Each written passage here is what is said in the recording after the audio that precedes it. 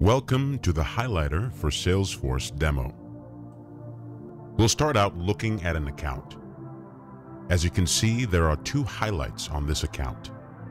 The clean button and a phone number are both highlighted.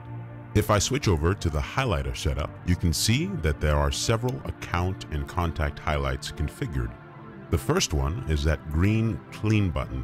And if we go into the highlight, we can see that it is highlighted because the clean status field is not matched. In the same way, if we go into the phone highlight, the filters are set so that the phone is highlighted if it is blank. Now, you can also set up highlights that work without any filters. For example, we have taken out the parent account field always, with no filters. And in the same way, we have renamed the type field to category. As you can see, the parent account field is gone, and the field that used to be called type is now called category. If we scroll down to the contacts, we can see that in this case, there are two different fields, phone and email, that are highlighted.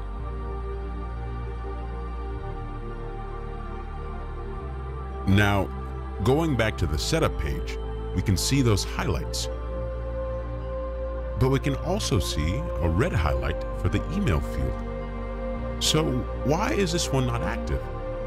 Well, going into the highlight, we can see that if the email is blank, but the mobile phone is not blank, that is when the highlight activates. So let's look at that in action. If I edit this contact and enter a mobile phone number, when I save it, the email is now going to highlight to a red color because of this particular business rule. Also on the page, we have a delete button that has been disabled. If we look at that highlight, we can see that the button is only disabled for all contacts where an email has not bounced. You are allowed to delete any contacts where the email bounced. Finally, we also changed the clone button to be called replicate. That's it. Don't hesitate to contact us if you have any questions or want a personalized demo. Thank you for watching.